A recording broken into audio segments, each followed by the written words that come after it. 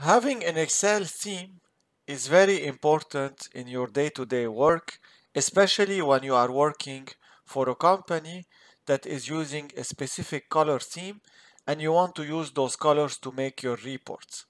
So for example, here if I open a normal Excel sheet, I go to page layout, the default theme that Office uses is this one. And it's not always the one you want to use. Because for example, if I click here and I do insert and I insert a chart, you can see that the first bar is in blue and the second one is in orange, and it's not always what you want. So how do I change this theme and how do I set it as default so whenever I open a new Excel workbook, I can have it automatically? Now if you look at Word, it is easy because under design, you have here your themes, you can create a theme and you have set as default. But for Excel, you don't have this option. So what do? I'm going to show you the methodology that works on Office 365, and then I'm going to explain to you what you have to do differently if you have older versions of Excel. So let's start. I'm going to do Ctrl N to get a new workbook. Then I will go to page layout and I'm going to show you. So a theme is comprised of colors, font, and effect. If I look at colors, I have several options. If I do customize colors, you can see that our chart had this blue at the beginning and then had this orange, and then if you had more bars you would have gray, etc. So if I come here and I change this to this color and then I change this one to this color, for example, and I can change this to purple, I save it as another color scheme, then I can change my font and my effects.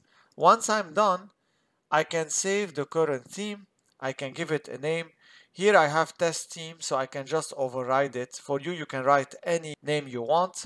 You say save, and then you have your new theme. Now the problem is, if you close this workbook and you open a new one, it's true that you'll have the theme here, but you'll have to come to page layout, click on it, and then start using it. If you want to make this as a default, what you need to do is you need to save it. So I'm going to show you the export methodology. Under export, you have change file type, and then under this you have template. If you click on template, it will tell you where do you want to save this template.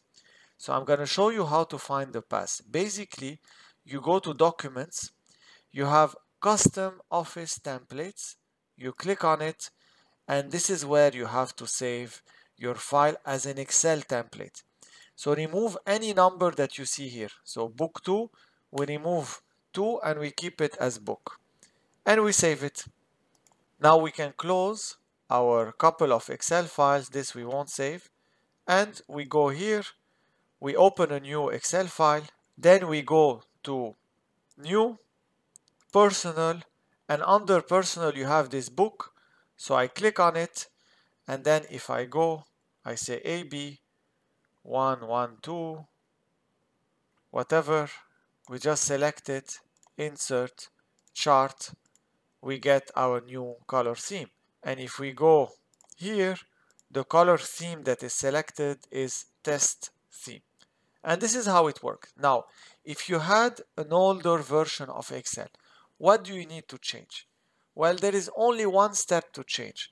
You still save it as an Excel template, but instead of saving it in the folder I showed you, you have to save it in a folder called XLSTART. So how do you find this folder on your computer? You go to this PC, you type here XLSTART, and then you search for it. I finally got it. So this is XLSTART. You have to save your template here as an Excel template. So this is the only change you have to do if you have older versions of Excel. So let me know in the comment section which version of Excel you have and which of the two methodologies worked for you.